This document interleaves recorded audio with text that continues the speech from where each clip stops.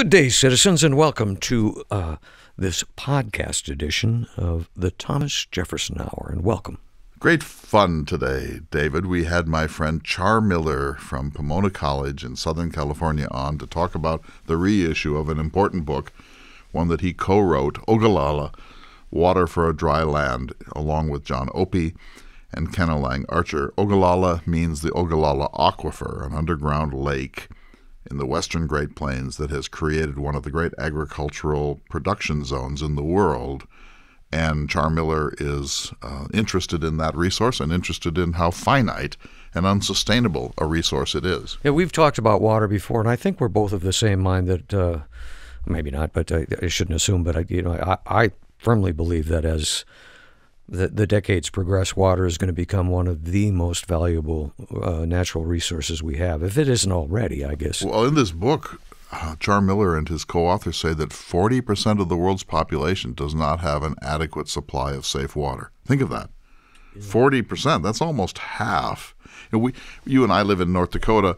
The Great Missouri River is here. It backs up two gigantic dams, two reservoirs here. We feel we have an infinite amount of water here, and we don't have to be careful. But I lived in Southern California. I taught at Pomona College at the beginning of my career, and their water is rationed very tightly. Everyone has a special toilet. Watering restrictions are permanent.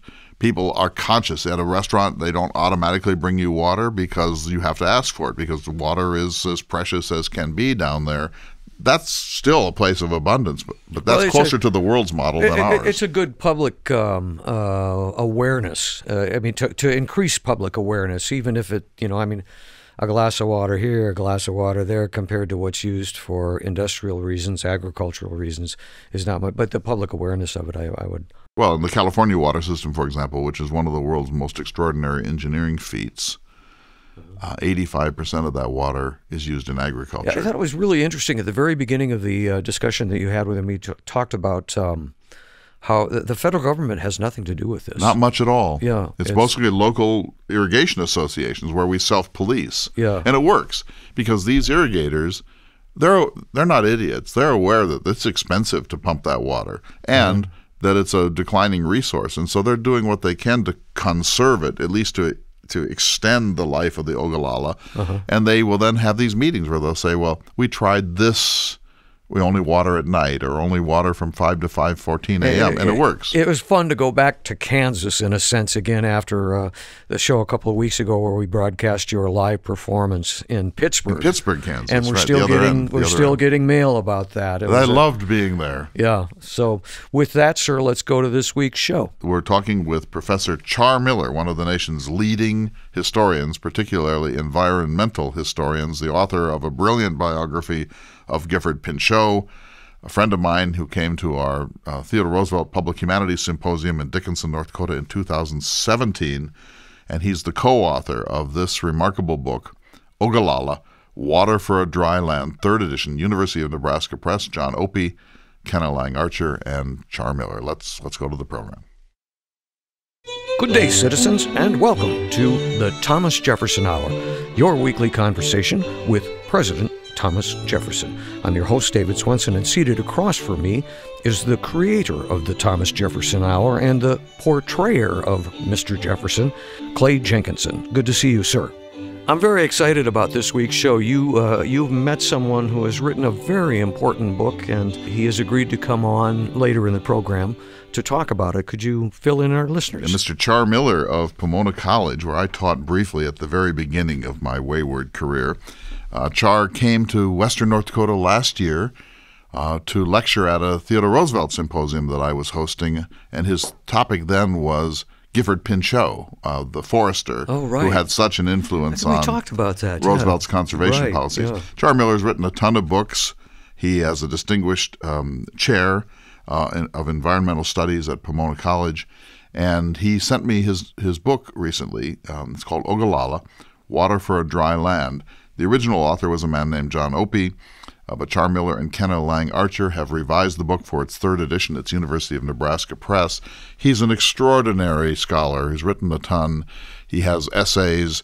He's a fabulous lecturer, and he's deeply interested in examining the sustainability problem in American life, in our forests, in our water supply, in agriculture, and the Ogallala Aquifer, for those who aren't aware, but we'll put some things on the website, jeffersonhour.com, is an underground lake the size of Lake Huron beneath the western Great Plains in the panhandle of Texas, parts of Oklahoma, parts of New Mexico, parts of eastern Colorado, western Kansas, western Nebraska, even parts of Wyoming. It's this gigantic resource, but the thing about it is that it's not rechargeable.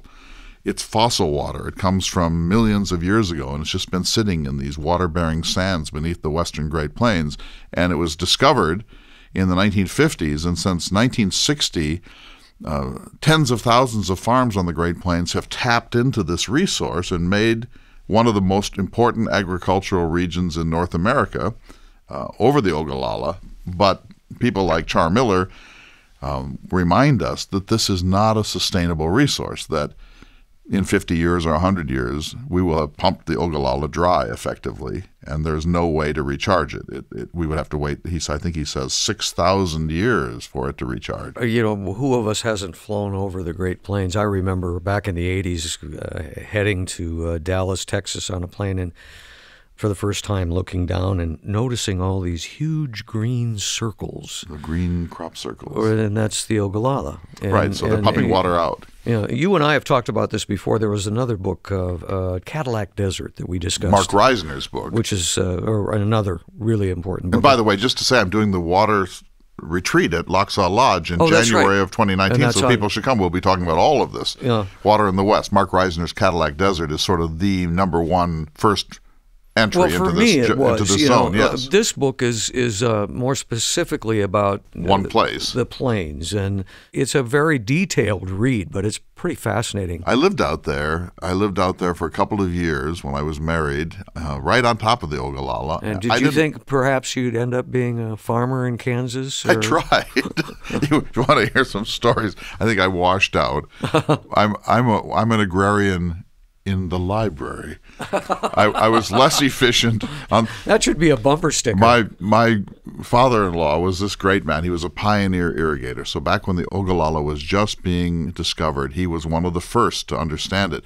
He was an extraordinary man, and he developed this huge 4-section farm, 9 miles of underground pipe. I mean, he was a master at this. And so when I went out there, I came from my brand of agriculture, which was my grandparents on a small dairy farm in Minnesota of 80-some acres. Right, yeah. And so I went out there, and I suddenly saw a whole different agriculture. And my former wife, Etta Walker, said about the kind of farming I talk about, she said, those are farmy farms. You're talking about farmy farms. Farmy farms? Farmy farms. And she said, this is about agriculture. And so I had to learn. You have to give her that. That's right. Good, yeah. And they were producing food like crazy using this fossil water. And they were all aware that it's a finite resource, but they thought, what the heck? It's here. What are you going to do? Are you going to not tap it? I can't help but think about Jefferson and all of this and how he would react to it. We talk about Jefferson and gardening, but Jefferson was a farmer, and all of his compatriots were farmers. And it's pretty easy to do some research and find out how he thought things were going to work. And they were aware of this, the crop rotation. But his big plan was there's so much land, everybody can be equal by having their own land and producing their own things. And I can't imagine that he would have thought of water as a finite resource in his wildest imagination. No, because 44 inches of rain per annum at Monticello, plenty for all the kinds of crops that they wanted to grow. He did have an ecological bend. The stories about him cutting down trees was murder and all that. He has a sustainability ethos in Jefferson that we don't have in modern agriculture. But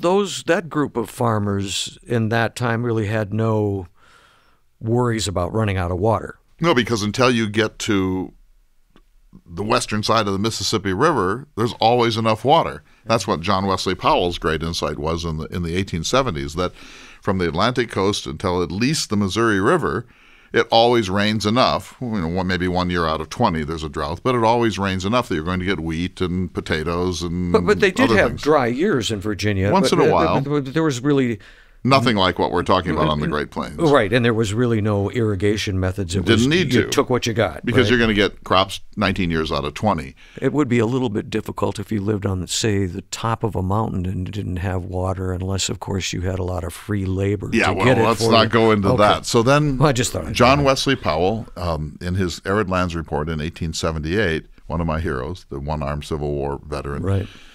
He said that the 100th meridian, which goes from Bismarck to Pierce, South Dakota, to North Platte, Nebraska, and all the way down, he said that's the line. And you can actually see it. Us being in Bismarck, there's eastern North Dakota and then there's western North Dakota's drier, tawnier, always. More russet, more ranching, fewer farms. And beautiful, too. Beautiful in its own way, thank goodness, because if it were Iowa, it wouldn't be beautiful anymore. It would be corn. Careful, I have a sister in Iowa. I've been to Iowa many times. So east of the 100th meridian, said John Wesley Powell, you're always going to get a crop, or virtually always. West of the 100th meridian, not so much. And so you could either leave it alone as kind of a buffalo commons or as ranch land, but if you want to farm it, you're going to irrigate. And so if you take, is this Jeffersonian or isn't it? So Jefferson would say, all right, here's some land that's very fertile, but it lacks water. If there's a way to put water on it, maybe that's a good thing. I mean, it's not clear that Jefferson would condemn irrigation out of hand because he's for human ingenuity. The problem is, as Char Miller points out, it's unsustainable because this is not a rechargeable aquifer, and the damage we've done by creating monoculture out there is not good in the long-term holistic sustainability of the Great Plains. It wasn't maybe the smartest thing to do. We might have wanted to leave it as grass and graze it in some way. I can't even imagine how at that time anybody could even have. I mean, they were killing millions of buffalo because it was a nuisance. And he talks about Wes Jackson, my friend from the Land Institute at Salina, Kansas. Jackson is a genius, and he's been working on kind of a post-monoculture model for his whole lifetime. But how do we get there from here? I mean, we are inherently an extractive people. We find gold, we take it. We find silver, we get it. There's oil under North Dakota, we frack it. We want zinc, we want copper, we want all these things. We go get them. This is how Western capitalist Northern European culture works. It's not a leave it alone culture. It's a what can we do with it culture. Right. And so irrigation makes perfect sense from that point of view. Yeah, I hope I get a chance when we speak to him to ask a question or two about dirt. What do you mean about dirt? Well, I think it's a first or second chapter. He talks about the scientific makeup of dirt, and the requirements to have good soil. And what really struck me is talking about farmers during that era, not really having the scientific background, but understanding it, intuitive, and then breaking down actually, what's going on biologically in the soil. And so you got to have dirt, you got to have water if you're going to farm. But now it's a whole different world, David. When I lived out on this farm, my brother-in-law one day had a you've seen them in North Dakota, these giant plastic liquid receptacles. They hold 1,000 gallons or 10,000 gallons. And he was going to fertilize this field of corn. And it was all bunged up. There was some kind of blockage where the water has to go into the spraying mechanism on this sprayer. And so he gets into this tank. He takes his shoes off and gets into this tank, and he's got sticks, and he's stirring this to try to unclog it. My view is cancer. I mean, he is waist deep. Is he still living? Oh, yeah, he's fine. But he's waist deep in herbicides and fertilizers because that's the nature of this. We're talking about the petro-industrial, chemical, agricultural pyramid. Right. And the soil, in some respects, is only the thing which you use to hold the seed. But it's largely, if you've read Michael Pollan's books, sure, it's largely about how chemistry can make something grow on cardboard if you really want it to. Uh-huh. And so what Jefferson understood that we don't is how to read the soil. That's what you're talking about, how to understand what's going on there. When we look at soil, when I lived out there, we looked at soil as something that you're going to use, but if you cut off all of the pesticides and herbicides and fertilizers, not much would grow. It grows because we kill off everything that we don't want in that field, and we turn it into monoculture, and then we put steroids into it so that it will grow a giant cob of corn. And so it's agriculture, of course, because it produces food, but it is not quite Jeffersonian agriculture in the sense that you listen to the soil and determine what you can tease out of it. And there's so much written about that. I'm sure we'll get into it, but Adams and his manure. His fascination, obsession. He's a real farmer. Jefferson's not a real farmer, but Adams is out there shoveling crap. No, you really want to say Jefferson's not a... He's not a real farmer. He's an agriculturist? Well, he's a slaveholder. He's running a gang of slaves. It was a pretty complex program of crop rotation. But, Joe Ellis, our dear friend, says that he never once stood behind a plow. Jefferson. I could believe that. He's got somebody else doing that. He's in planning with graphs about which field should be perfectly geometric and how many acres he's going to plant this year and his crop rotation system and what the prices are in Paris and London and Edinburgh. But he's not out there with a plow under the sky like Hamlin Garland up here on the Great Plains. We'll be back in just a moment. You're listening to the Thomas Jefferson Hour. Welcome back to the Thomas Jefferson Hour. We're talking this week about water, a little bit about dirt, but mostly about water. We have a very special guest to speak to, the author Char Miller, who has a new book. There's Char Miller, Pomona College. He's the W.M. Keck Professor of Environmental Analysis at Pomona. Pomona is in the Los Angeles Basin, along with John Opie, the original author of this book, and Kenna Lang Archer. My friend Char Miller has reissued the third edition now of Ogallala, Water for a Dry Land. And it's about this fossil lake on the Great Plains, which has been tapped and tapped again by industrial irrigation. Jefferson would just love all the science involved in this. He wouldn't believe it, right? Of course. Yeah. It's amazing. How did you... Yeah. And so Char is concerned about how dependent we are on industrial agriculture. Yeah, but before we talk to him, there's a passage that you noted and talked to me about. Could you read that for our listeners? Just give you a sense of Char's prose style. This is the last passage in the whole book. Again, it's Ogallala, Water for a Dry Land. Here's what he writes. That is why the Ogallala belongs to the world, because humanity today is a globally dominant species whose needs spin a web of mastery, perhaps illusory, across the earth.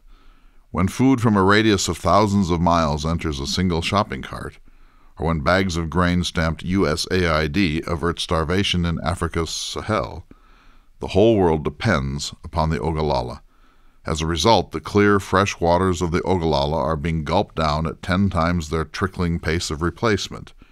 Over the next 50 years, when the world's food needs multiply 5 or 10 times, the Ogallala waters, fulfilling Adam Smith's 18th century prediction, will become as precious as diamonds.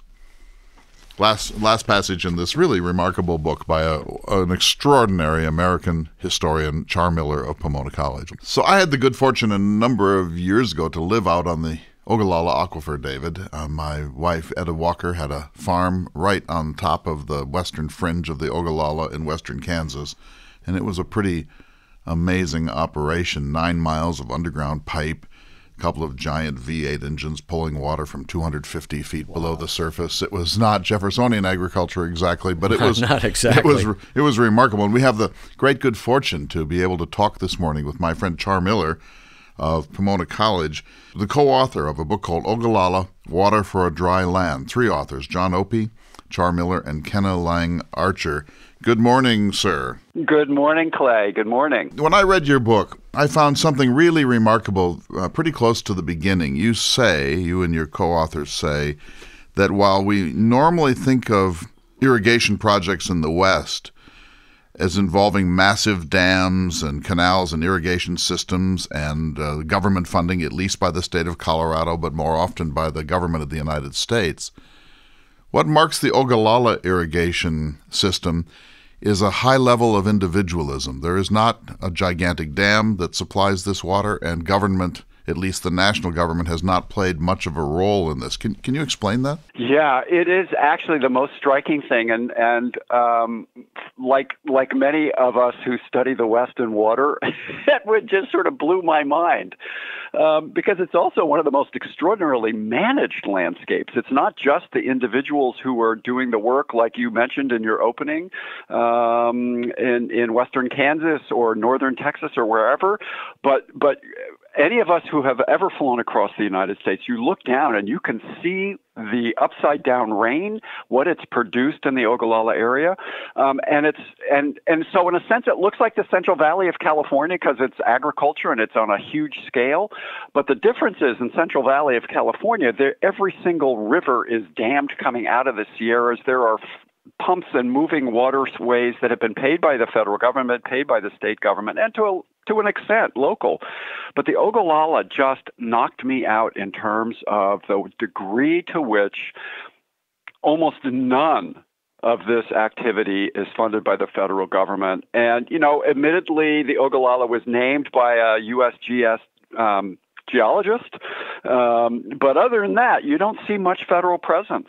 So you have tens of thousands of individual farmers putting down wells and creating either drip irrigation systems or once in a while now flood irrigation systems. This was done through cooperative arrangements, and there is some oversight. But for the most part, each of these is an individual investment in prosperity. It is. It's an individual gamble in prosperity also. As the Ogallala story unfolds in the book, these folks are gambling with everything. I mean, whether they succeed or don't, and the Great Dust Bowl is a dramatic example of the failures that so many endured and the consequences that flowed west as many moved to places like California to try to reclaim their lives. But it's a gamble that clearly farmers for a very long time have been willing to make, not just because the payoff is great, but because they so love the place, like western Kansas or Nebraska, can't imagine life elsewhere. And this is just the thing you have to endure is not only the weather and the brutal winters, but you get to work the land in a way that is not Jeffersonian in scale.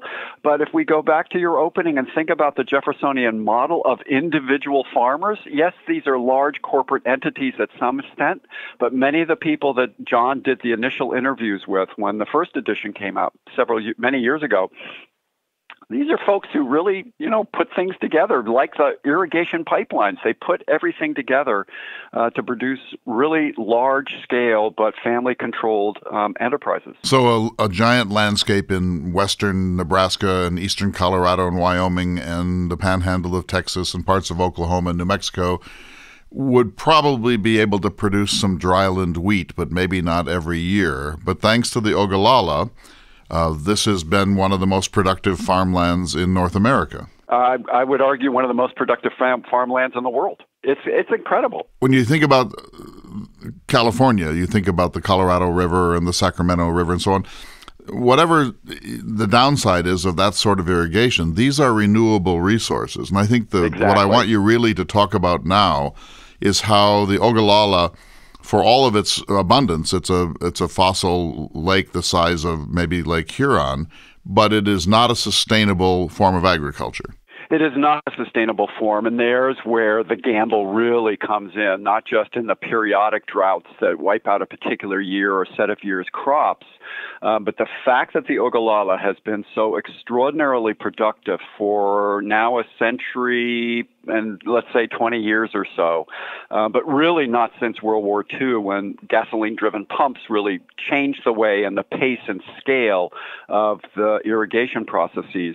That aquifer, that extraordinary fertile aquifer with its fossil water, is disappearing really quickly. And I don't think they're cynical. I think many of the really smart sort of economic forecasts of this region indicate that they think that water is gone in 2050 in most spaces. Other places have already lost it, and they've had to revert to dry land ag.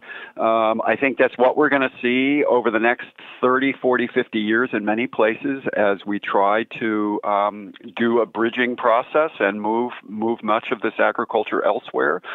But it is also the depressing part of the story. That human beings, because of our technology that has unleashed such creativity, has also unleashed the capacity for us to destroy the very things that we were creating.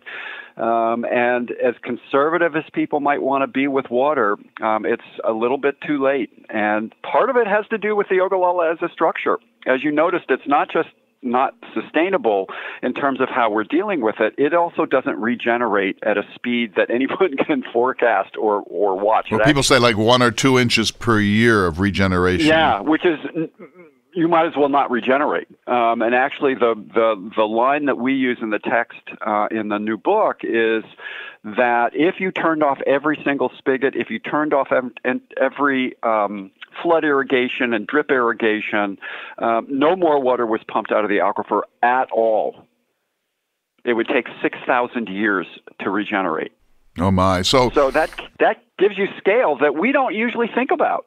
All right. So when I first moved out there, it was largely flood irrigation, which is kind of a gross and inefficient way to irrigate. Yes. Then they went to center pivots, and then they went to drop nozzles, and some have gone to Israeli-style drop nozzles where the water is being used dramatically more efficiently than it was in 1960. If we pursue those sorts of technological conservation measures, how much can we extend this resource? Oh, I think we can extend it a long way. Given the size of this region and the amount of agriculture that's taking place and ranching, if you can make radical shifts in the way in which water is deployed now, right now, not next week, not 2 months from now, but right now, and human beings can't move that quickly.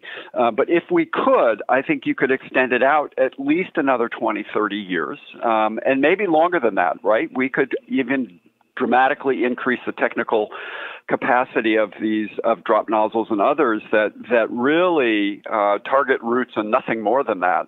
But we also have another dilemma, and it is with the extraordinary CAFO, the Consolidated Animal Feedlots, that have really dominated much of this region and thus sucking up gargantuan amounts of water for cattle to consume.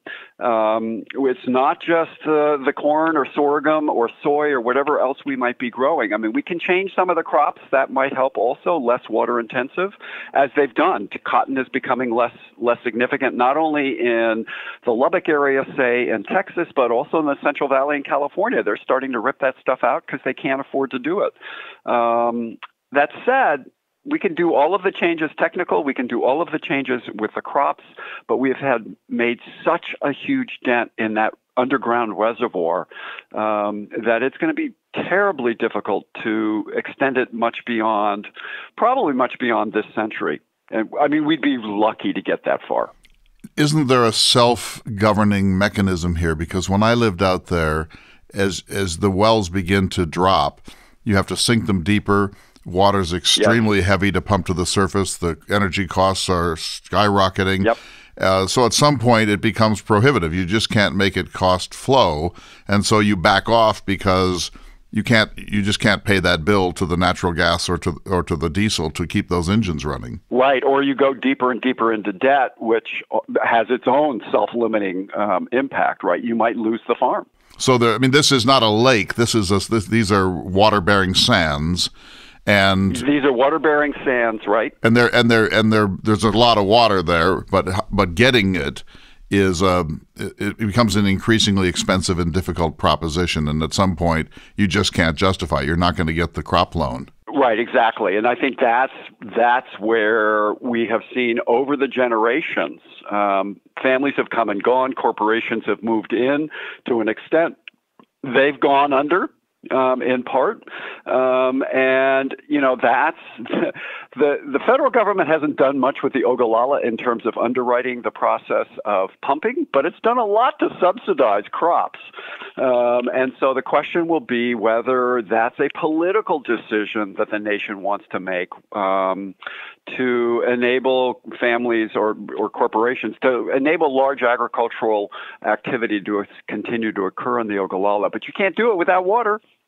So we're back to that issue, and I think your twining of water with fuel and the cost of that, the energy cost, is absolutely right. And I think it's a conundrum that for places like the Ogallala region, which depends on an aquifer that doesn't regenerate terribly quickly, they're in trouble. The contrast to that is to go just a little bit south to the Edwards Aquifer in the central part of Texas, which is a limestone aquifer that recharges almost instantaneously. You have a thunderstorm and that water is rolling into that aquifer and is replenishing, regenerating that extraordinary space. But, ag has largely moved out of that region, but there's an incredible difference not so far away. Geology giveth and geology taketh away. And you've got some aquifers in the Los Angeles basin that also serve as rechargeable storage basins. Well, let me ask this other question. Why does this matter? So if there's a mountain in Nevada that has gold in it, we go get the gold, and at some point the gold is gone, and then we cover it up and move on. So we found this resource. It looked like an infinite resource of aquifer. We use it up. Maybe in 2070, it no longer is acceptable. It doesn't make any sense economically, and we go back to dryland agriculture or to grazing. Does this matter in any larger sense? Are there lessons to be learned here? Is there an ecological cost to this? There is an ecological cost, and I love that framing of it. I think we've fundamentally transformed the plains, transformed them in a way that I think is perhaps we could never reclaim the grasslands they once were. In Salina, Kansas, this wonderful group has been experimenting for now decades, thinking about how to rebuild the plains as it once was, and maybe use those crops into and enter those crops into our onto our plates. You mean West Jackson and the Land Institute? Yeah, West Jackson. Yeah, the Land Institute, and I think that's a really intriguing concept and a fascinating way to think about a future minus the aquifer. So, yes, on the one hand, we can say, look, we found this resource, we've exploited it, it's now gone. But that also means the human ecology is gone. All of those communities that have been built up around it, Garden City, Kansas, and places like that, will no longer be, or certainly be much less than what they are. And to get an example of that, just drive through western Nebraska. There's far, far fewer people today there than there was in the late 1890s, and that's a consequence, right, of the very same kinds of things that you're describing. So the human ecology will change. I think the physical landscape itself, there's also been this argument about sort of returning this to the commons, in a sense, to the Buffalo Commons, where we no longer do the kind of high-scale agriculture, but in fact, bring back the buffalo, bring back the bison in a sense, because we can't do anything else. But all of that is at such a vast scale that it is powerfully unsettling to me to try to think out what the result might look like. In the book we have this wonderful line or set of lines that Madison and Jefferson are talking about this region, and their understanding of it is a landscape that is poor, that is may never be sufficient number of habitants, Madison says, to entitle them to membership in the Confederacy, and by which he means the nation, the Republic. And, Jefferson sort of concluded that it might take 100 generations to actually populate that area. Well, it took about 5, and we're going to see a massive depopulation over the next 5, would be my guess. So we may actually go back to that Jeffersonian world that is seemingly inhospitable. And, we'll tell stories like we have in this book of, the golden age on the Ogallala. But I think there's some loss there, huge losses that are environmental on the one hand and human on the other. And I don't think we tend to count very much. We don't reckon with those losses terribly well. But let me change the subject just slightly. What if the spigots went off tomorrow, Char, and no more water were available from the Ogallala?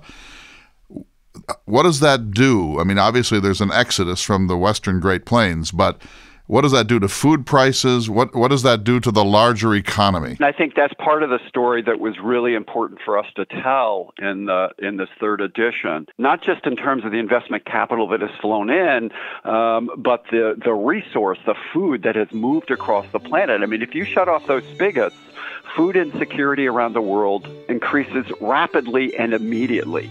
I mean, these are not just feeding Americans, even though that's what we talk about. They are feeding the world. And that becomes an enormous consequence. It's great economically when it works. We're reaping billions of dollars as a consequence of the productivity of our irrigation-fed agriculture. But if you turn off the irrigating, I mean, that's why it's so unnerving to think about this particular water resource being one of the most endangered effectively in the United States, because we know just how crucial it is to food supplies elsewhere in the world. Gentlemen, we need to take a short break. We'll be back in just a moment. You're listening to the Thomas Jefferson Hour. Hello, everyone. It's Clay Jenkinson, just sneaking in a little announcement between segments of the Jefferson Hour. I want you to join me this winter at Locksaw Lodge, west of Missoula, for 2 humanities cultural retreats. The first one, Water in the West, January 13th through 18th, and the second, Shakespeare Without Tears, January 19th through 24th. For more information, go to our website, jeffersonhour.com/tours. We'll see you in the mountains. Welcome back to the Thomas Jefferson Hour. I'm Clay Jenkinson, sitting across from my dear friend and the semi-permanent guest host. That's me. Of the Thomas Jefferson Hour, Mr. David Swenson. I think you have a question for our guest, Char Miller. I do. First, I want to congratulate you on this third edition of the book, Ogallala, Water for a Dry Land. Thank you. Thank you. And it's a fascinating read. I want to change the subject a little bit, go away from water, and talk about dirt. There's this great section early in the book where you explain soils and what's perfect and the breakdown of the nutrients and how farmers during that period would recognize this perfect soil and the elements that, I think about Jefferson and the red clay soil in Virginia. Right. Right. Yeah. And, the language of ecological capital, which I also love, trying to think of ways that you can capture two things simultaneously that don't seem to go together. I mean, if you think about ecological, you don't tend to think about capital or capitalism, but in truth it is. It is the thing that turns that soil, and as we write, it turns it into a kind of miraculous balance of the right chemicals and salts and sodium and hydrogen and all these other elements. I mean, it's complex. It's complex. It's really complex. And yet these farmers during that period, they recognized it. They understood it. We know Jefferson did. Adams was a fanatic about making the best possible manure. Manure. Manure. Yeah. Right. Exactly. Yeah. And I think that's. I won't say it's a lost art, but I think it is. It was an art. Totally was an art for them to be able to see that. And I think now that we know that you can mix chemicals and produce fertility, not really soil, but fertility, we don't look at land in the same way anyway. I know, not having grown up a farm, that was not something that ever entered my mind.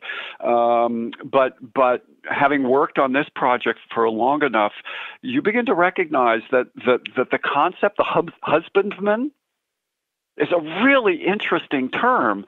All of the sort of, patriarchal stuff aside, you really are married to and trying to produce a kind of fertile landscape that's going to, whatever the crop is that you want to grow, and you sustain it. And I think those are concepts that are, I think we think our technology will save us in ways that we also see that technology produces the very thing that destroys us. And I wish we could see the salvation piece more clearly in a sustained way without us having blinders on to what might happen if we don't do it right. Well, I have some experience out there, and it seems to me that the chemistry is far and away dominating the stewardship and the artistry of agriculture. So if you go to the right agricultural chemist, that person will say, if you put X seed on that field and Y pesticide and Z fertilizer and R water, you will produce a crop. Yes. And Yes, the soil, exactly. in some sense, is the least important part of it now. That's just the medium in which it happens, but it's the chemicals that are growing that food. Exactly right. And there are even people out there who have tried to put chemistry in the pumps themselves rather than spray on the pesticides and herbicides with tractors. They've tried to put them into the Ogallala water. Fortunately, that's mostly been abandoned as a really, really dangerous practice because those chemicals then can seep back down into the aquifer. But I can remember going out with my father-in-law to move pipe. And we would actually be at the pumps, and there would be two V8 engines running at top torque with almost no muffling. And he would say, hand me that pliers, and he would be shouting at the top of his lungs to me 4 feet away. And I would be saying, God. What did you say?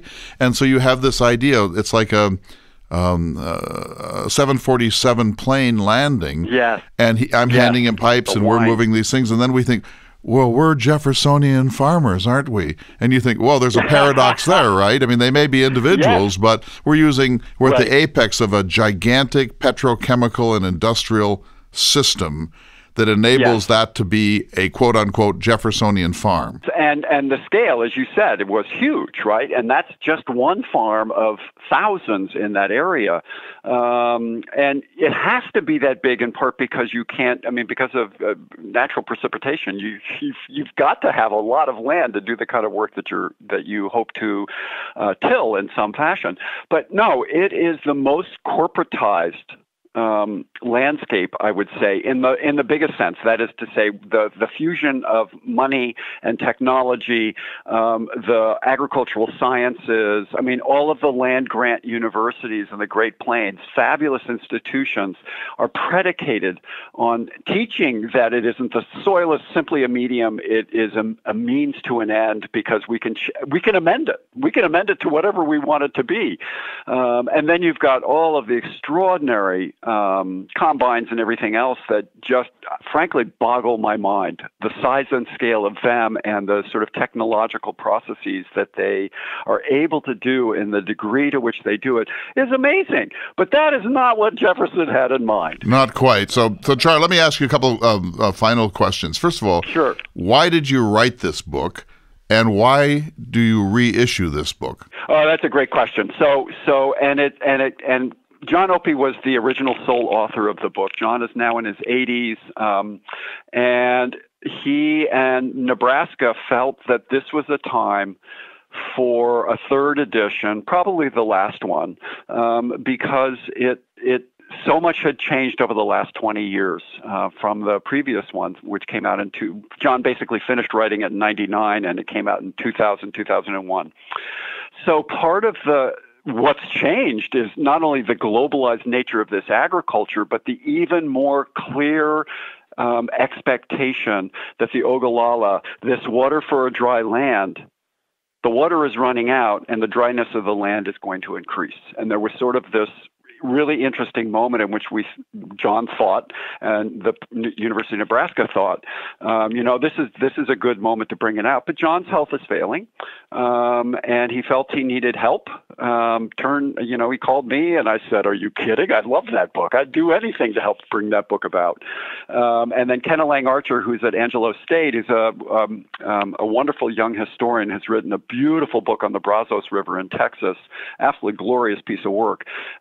We roped her in, and, part of what we did was to go from every one sentence after the next, reworking text, reworking ideas, and then, because so much had happened over the last 20 years since the second edition, was to really build out and add in updates and revising and thinking out, well, wait a second, they had this argument 20 years ago, where are we now? And lo and behold, they're still having the same argument, and not much had changed. And that for me was both depressing and revelatory, because it meant that all of these conservation districts, and we write a lot about a lot of them because we felt that that was a mechanism by which they could be saving themselves and their future generations' life on these lands.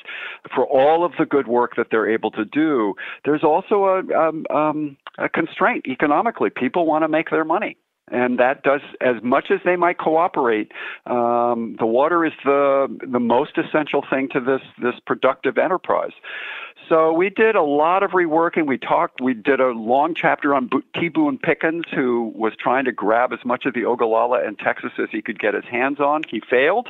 But in and of itself, that's a whole other story of who's trying to get this water and for what purposes.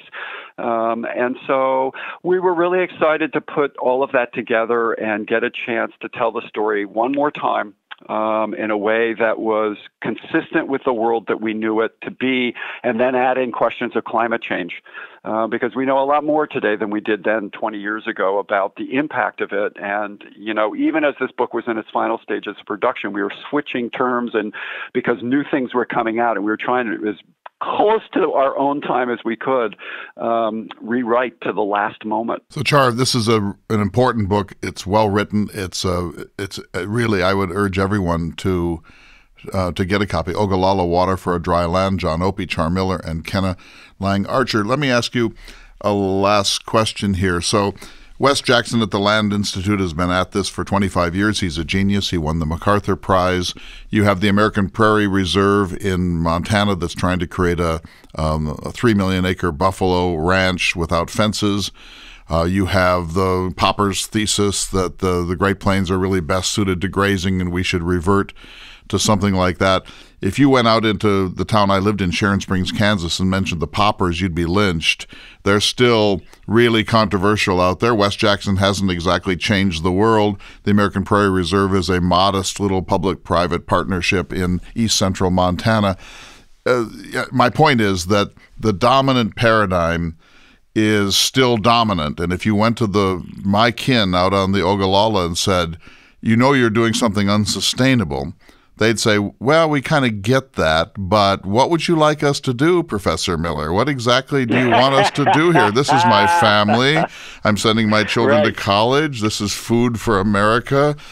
So if you were the water czar, and I know that's not the kind of model you would want for this change, but if you were suddenly the water czar and you could advise the Ogallala occupants, what would you tell them? I would tell them that to think about those places in the past that were utterly dependent upon water and that found themselves in deep jeopardy because they didn't act in time.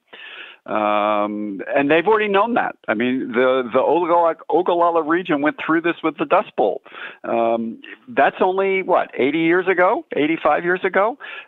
We have a very close analog that we need to be thinking about, and not that the dust storms are necessarily going to come back, but the full-on human loss that occurred as a result of that ought to be fresh in people's minds. And I recognize that part of the way you make it not fresh in your mind is to basically pivot irrigate everything, right? We've got the water now. We figured out the problem. Well, actually, that is the problem. And so I think part of it has to be done delicately. It has to be done thoughtfully and with some sense. But I think one of the things that Teddy Roosevelt, Gifford Pinchot, and that generation also taught us and gave us the language that I would have hoped would be more dominant than it is today, which is about resilience and which is about thinking out not just for my generation and my children's generation, but what are their grandkids going to do? What are their great-grandkids going to do? And if we have as a model the fact that our work, whatever that work is, needs to better the world, then I think we can start to have a conversation about some of the ways by which to do this in a collaborative process across the plains. Because you're right, the Land Institute hasn't made a big mark in this world. We can have all of the prairie grass preserves at a small scale that we want, but that doesn't feed the world. And I think one of the ways, grimly, to think about this is that we're pumping so much water out of the Ogallala, we're pumping so much water out of the California aquifers, multiple, that those places may not, by the end of this century, continue to be the extraordinarily productive terrain that they have been. And that's going to be devastating. A really important book, Ogallala, Water for a Dry Land, 3rd edition, University of Nebraska Press, John Opie, Kenneth Lang Archer, and my friend Char Miller. What are you working on now, sir? Well, I just this week, actually today, a book on San Antonio, Texas comes out in sort of commemoration of its 300th anniversary. And as you well know, we have just edited a collection of really fine essays and chapters for a book on Teddy Roosevelt. So I'm hoping for that to come out in the next year or so. Yeah, during the anniversary of Roosevelt's death. So this is terrific. When you are ready to go to Wallace County, Kansas, I will meet you there. And I will be your wingman, and we'll set up a little town meeting, and I will introduce you and say you have some thoughts on the Ogallala, and I'll keep the car running in the parking lot, my friend. What a great time talking with you. Thank you so much. Thank you so much, Clay. Thanks, David. Talk to you soon. It's a great read. Encourage you to check the book. Go to jeffersonhour.com, and you can find more out about that book. But before we go this week, I still have this image from the beginning of the show of Jenkinson the farmer in the fields of Kansas. When I got married, my wife had a walker. This extraordinary woman was a grain elevator operator. Oh, I didn't know that. That in itself made me think. I thought she was a lawyer. Well, she became one. Uh-huh. So she's this grain elevator operator. She lives on this farm out in western Kansas. So I go there, and we're married, and we lived there for a couple of years. And so my father-in-law looked upon me as like an English major, like a nerd, dangerous. But he let me do some things. And I won't tell the story of how I nearly burned the farm down that time. And I won't tell the story of how I saved the 500 sheep in the terrible blizzard that came through that other time. There are lots of stories about my life as a farmer, but I'll tell you just this little one. My father-in-law did not trust me with combines or anything very serious. A wise father-in-law. But he did let me cultivate some corn. Huh. Have you ever done this? No, I haven't. So a cultivator is like a weeding machine that goes between the furrows, right, the rows of corn. And you have to line up the cultivator precisely, otherwise it takes out the corn rather than the weeds. Not what you want to do. And so he taught me how to drive a tractor, and he taught me how to line it up, and we went on a few rounds, and he said, all right, you're on your own, and I would do this. And he'd come back about every 3 hours, and he'd say, yeah, avoid the cultivator blight, meaning that I was actually cutting down corn rather than weeds, because lining it up is very, very difficult. And you have to concentrate. You can't just sit back. It's not like driving a highway in the American West. You concentrate every second.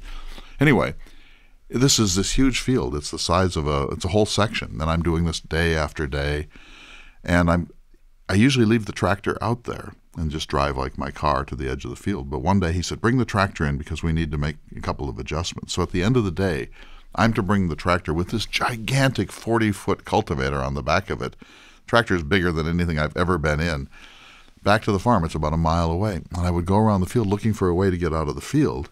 But there was a ditch. There's the ditch where the road and the field. Yeah. And I was afraid that if I went down it, I'd topple the whole thing and be killed or worse. And so I couldn't find a way out. And so I went 3 or 4 or 5 times around this whole field looking for an exit that wouldn't create chaos. Finally, he came out and said, I'll do it. And he knew that I was lost out there. So we brought the cultivator in and we made the adjustments. And the next day he said, all right, I think I can trust you to take it back and go by the same route we came. And I said, oh, no problem. So I'm in the driveway of this Quonset. I'm driving out, and I hear this noise, and the back of the cultivator is taking out all of the mailboxes on the property. A state highway sign. I'm knocking things over all the way back out to the field. And so that was sort of the end of my life as a corn cultivator. And I did not damage the tractor or the cultivating machine, but I did some damage to the mailboxes and to the state highway sign. And so after that, I was given some more genteel work to do on that Jeffersonian farm. So that's my life as a Jeffersonian. But I loved it. I tell you, I loved it, and I boast about it all the time. Well, great conversation this week. Thank you, and your true confessions. Thanks to Char Miller. Sometime I'll tell you the story of how I almost burned the farm down. We'll see you next week for another exciting edition of the Thomas Jefferson Hour.